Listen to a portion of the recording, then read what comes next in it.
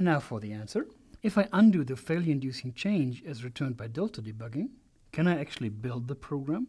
Yes, I can, because this is actually tested by delta debugging, that the alternative makes the program pass, so the program should build normally, and also the failure should no longer occur. Whether the problem is properly fixed, though, is another thing.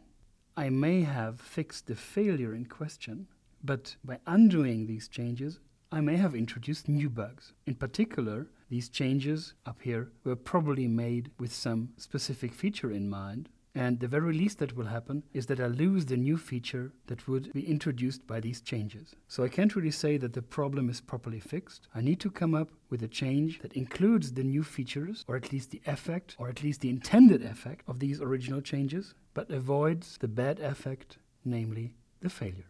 So this is the final answer.